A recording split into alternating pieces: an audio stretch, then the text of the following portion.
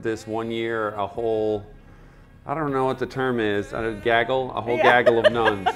Yes. A whole group of nuns got the sofa. Joy FM is celebrating 20 years of ministry being on the air, and so we thought we'd just come to Nashville and talk to 20 of our favorite friends. Today we have Maher. Hi Matt, welcome. Thank you, thanks for having me. We're so excited to spend some time with you, and you have been a part of ministry in St. Louis for a lot of years. Do you have a specific thing that stands out to you over the years? I mean, it's freezing here today, so I said I was thinking about being there in 1999 when Pope John Paul II was there and trying to play my guitar outside, and it was so cold. It just was. Guitars don't like cold weather, yeah. So you know, I've just had so many amazing memories. I think of being there. Probably one of my favorite was the Sofa series and this one year I don't know what the term is, a whole gaggle of nuns. A whole group of nuns got the sofa, so they were just, you know, sitting up front. So that was a pretty special night for sure. I remember that, and I remember seeing your face when you walked out. You're like, whoa, this has never happened before. Yeah. Pretty awesome. It was really a cool night. So 20 years ago, who was Maher? What did your faith look like? Well, 20 years ago, I was 5 years into walking with Jesus. And it's the year 2000. I'd written a couple of songs. I was just graduated from college, trying to figure out what to do with my life. And I remember being really confused about God's will. And someone said, you know, Matt, God's will for your life is to be holy, to be set apart for Him. So just do whatever it takes to make Him the highest priority in your life. And it helped my discernment a lot. I bet. I think. I never really forgot. It's like one of those conversations you don't forget about. So, you know, I was kind of very much, I mean, I was born and raised going to church. I always tell people I always believed in God. I never really knew that He believed in me. So I think 20 years ago, I was kind of trying to get my bearings with all that and making lots of mistakes. Yeah. Yeah, just journeying with Jesus, the same as I am now. Yeah. So 5 years in, music obviously has been an influence in your life, and you're 5 years into your faith. What were you listening to at that point? Yeah, you know, great question. Especially as a young believer. Yeah. You know. Well, I was still listening to a lot of mainstream music, but I was listening to Jars of Clay. Yeah. DC Talk. And then I just had gotten into this band from England called Delirious. Oh, yes. And their music that year in particular had a pretty profound impact. It really was kind of like a course correction thing for me. There was a Monday night Bible study at the church that I worked at that I used to play music at. And I would drive around in my car all week and listen to these songs. And then I would wheel a old projector with like transparencies across the church parking lot and play guitar on Monday nights. And I was just kind of getting into, like, I guess, being a worship leader. You know, kind of leading corporate singing and praying and just kind of having the time of my life. It was a real, you know, I think it was a very earnest, heartfelt time. I didn't really know what I was doing, but it was very honest. Did it feel like a natural transition for you to start leading in a corporate setting? Or was it something that took you a little bit to kind of step into? Yeah, I think it always does. And I think because so much of, I think, trying to be a leader is contextually driven. You can't just walk into the same scenario of people because personalities change and temperaments change and things change. And so I think obviously in my 20s, I probably struggled with pride a lot and thought I knew a lot about myself. I feel like so much of the Christian journey is about like God peeling back layers of knowing. getting back to the mystery that he is. And, you know, it's like, if I know anything more about myself now, it's I know my own inconsistency. I know my own humanity. Oh. So I think that guy leading worship back then would be a guy who would probably just hear a song and be really excited to sing it. I will say this, that the thing I remember the most was being passionate about hearing everyone sing. Wasn't really passionate about being heard as much as I was passionate about wanting to hear the church sing. Yeah. Because I never really thought I had a good voice. So that's amazing. So with that in mind, you know, many people may not know that you've written some of the songs that they've been singing for years around the world in the church. And for instance, you know, Your Grace Is Enough. Yeah. You know, and when you write a song that truly is as special as that, did you know that when you were writing it, or did you think like, oh man, there's something here, or were you just, you know, like, oh, this is a neat song? Well, I just think that has to do with like a certain level of maturity, both as a person, but spiritual maturity. So you kind of, it's like digging, I don't know, in some ways there's this thing about songwriting that there's an element to it that we don't fully understand, but songwriters do have this sort of antenna in them. It's almost like that guy holding up a stick looking for water. Yeah. And you do kind of there is this thing where there's an interior antenna, like a spider sense. And, you know, and I think it's a combination of how certain people are gifted.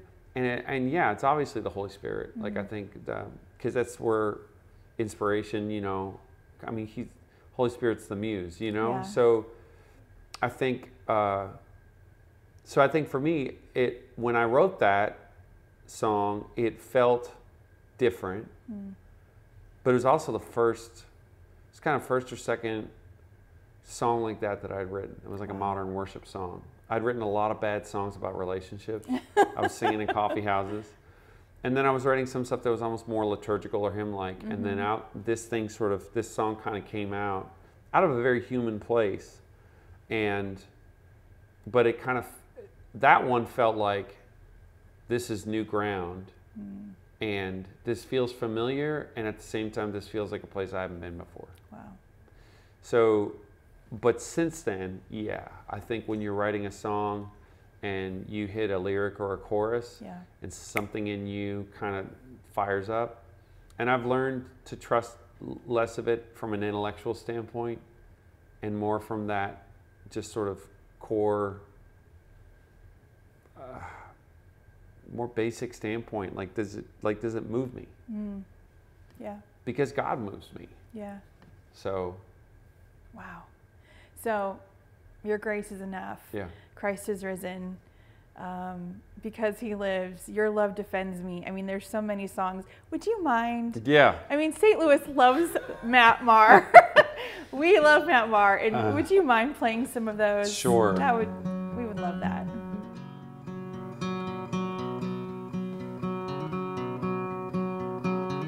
Great is your faithfulness, O God. You wrestle with the sinner's restless heart. You lead us by still waters and to mercy. And nothing can keep us apart.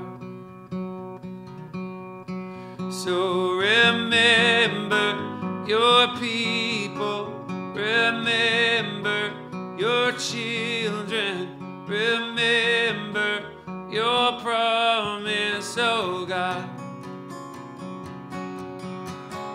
Your grace is enough.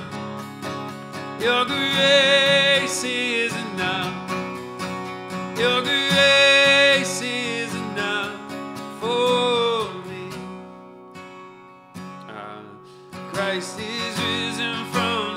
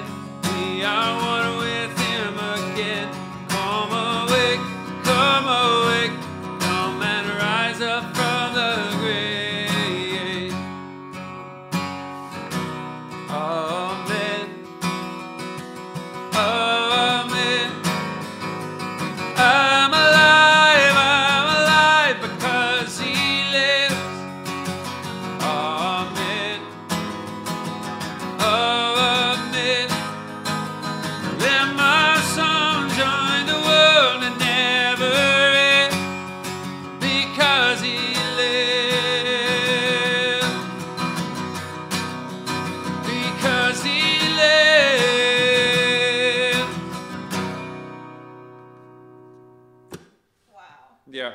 Oh, I forgot. Surely my God is the strength of my soul. Your love defends me. Your love defends me.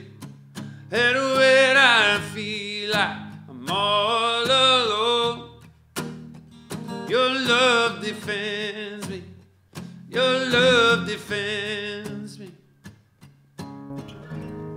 Amazing. There it is. There's Thank a snippet. you. Yeah, you're I welcome. love it. So Run to the Father, you know, you were doing a sound check and Yes. we're singing that, and that is such a powerful song. Oh. Was that a personal, came out of a personal place for you, or through scriptures, or? So that was a song that I co-wrote with another artist named Cody Carnes. Mm-hmm. He's Carrie Job's husband. Mm-hmm. I feel like I was just name dropping. I wasn't trying to do that.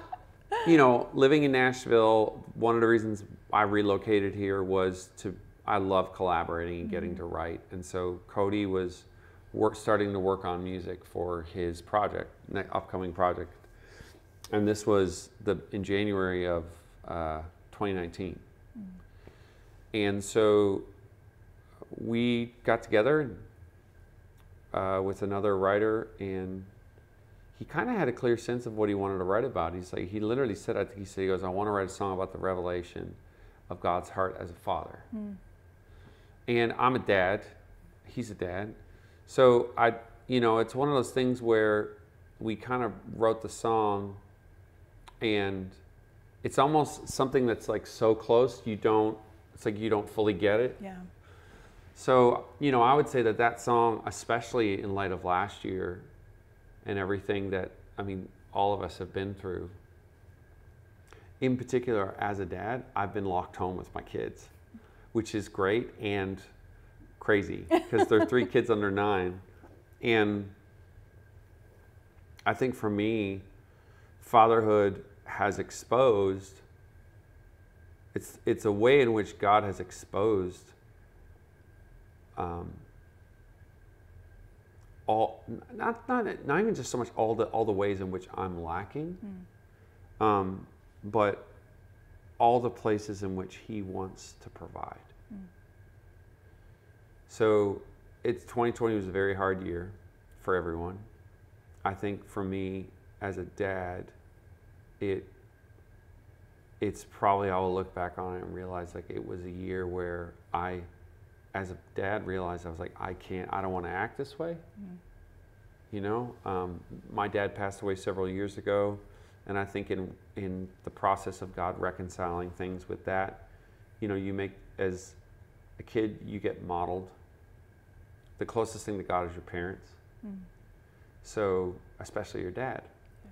So you can have a very human concept of God and not even realize it, because that's who your dad was. Yeah. So all of a sudden you start thinking, oh, well, God isn't patient. God gets angry really easily. He gets really disappointed, or He's distant, or He's all these things. And it's like, He's not those things. Yeah. That's not who He is. So I think for me, this song, getting to be part of the song and then recording it, because originally the plan was for Cody to record it, but kind of as time progressed, I just thought, man, this song really does mean something to me too. So. Would you mind doing that? No, I don't mind at all. That'd be great.